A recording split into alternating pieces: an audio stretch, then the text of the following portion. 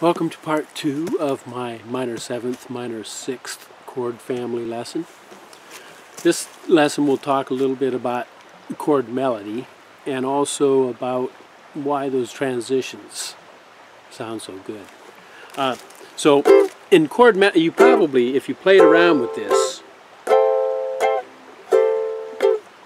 you probably actually may have come up with trying to write a song even.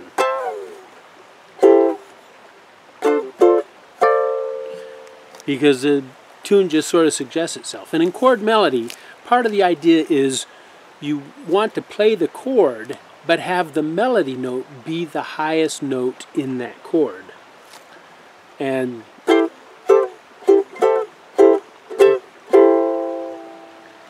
so, for example, like what I just did,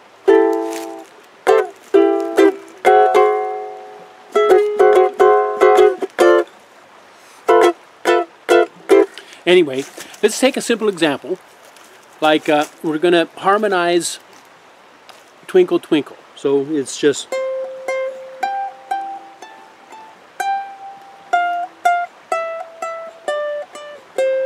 And so we're going to play our C6. It's going to be a C6. And then it's going to go, well, this is a D minor 7, but it's also an F6. So we're going to use that for our 4, F6.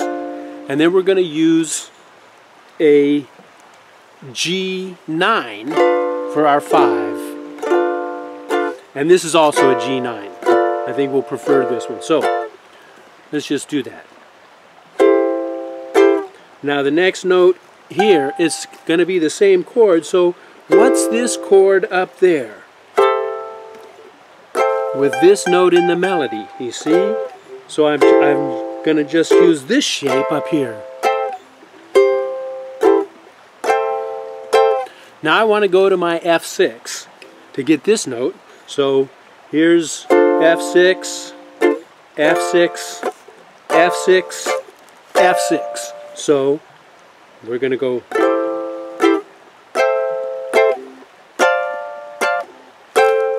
Now you could also, there's another shape that has that same note in the melody that we've learned.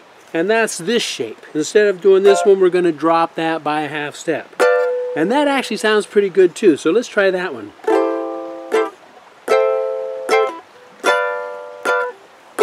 It's all just a matter of preference. Maybe you prefer it to sound like, or then we're going to go back and we're going to step down F6. So this is the next F6. Back to this shape. Then we put in the 5th. See how that works?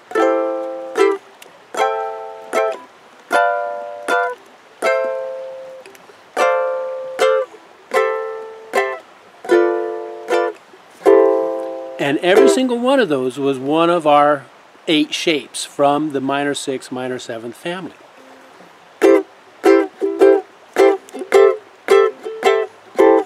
Anyway, that's a simple chord melody example. Now let's talk a little bit about why these transitions sound so cool. So what's happening in this one? We're just changing one note by a half step, and it totally changes the flavor of that chord.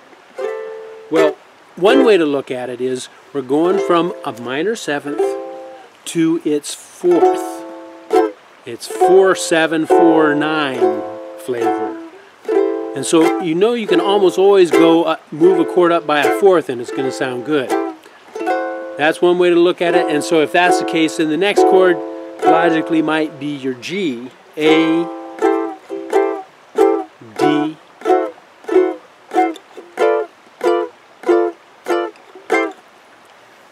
but you could also look at it, what that really is, well, not really, but another way to look at it is what they call the 2 minor 5-7 progression, and it's all over jazz.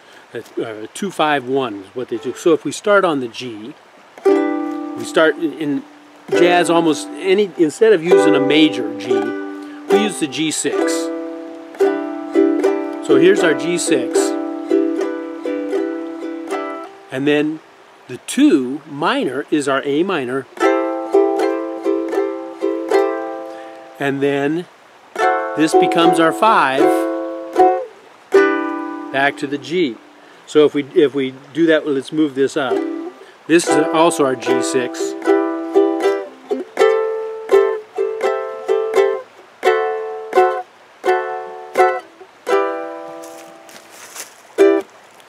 So that's part of why that it's got 2 different ways, and I'm sure there's more music theory about why that kind of works. And you know, you can take this one and add some other chord. You just need, you can riff on this forever. And then just throw in some other chord and just pick one. It's like pick it at random almost.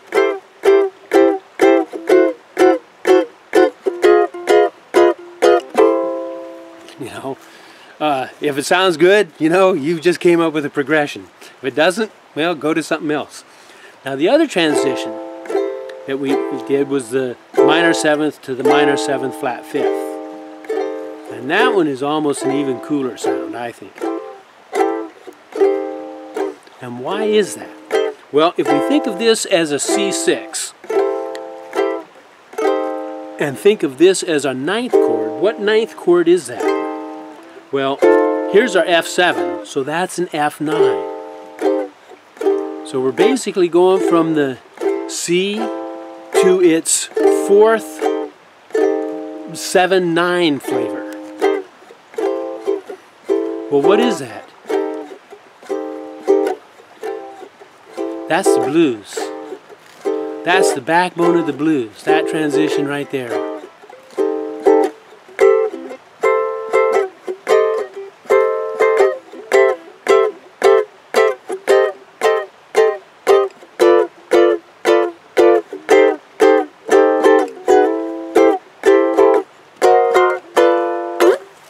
Anyway, just a few ideas that you can play around with here. So there's all kinds of stuff you can do, and I suggest just play around with those shapes and randomly go from one shape to another is one way to do it. But you know, this kind of stuff also works by doing chromatic shifts. So here I start here. Let's move down one and do the same thing. So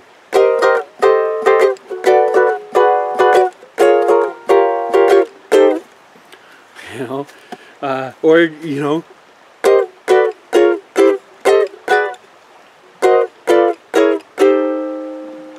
anyway, and like I say, play around with these shapes. Just play around with them and see what you come up with.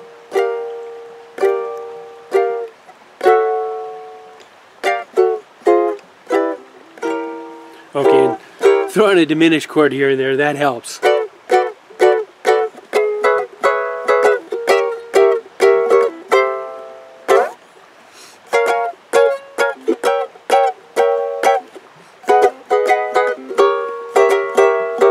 that one wasn't so good, but you get the idea. Play around with it. You know, when you're doing these transitions, you're going from a 1 to a 4 a lot of times, which is kind of reverse cycle of fifths, and you know, even move the whole thing up by a fifth.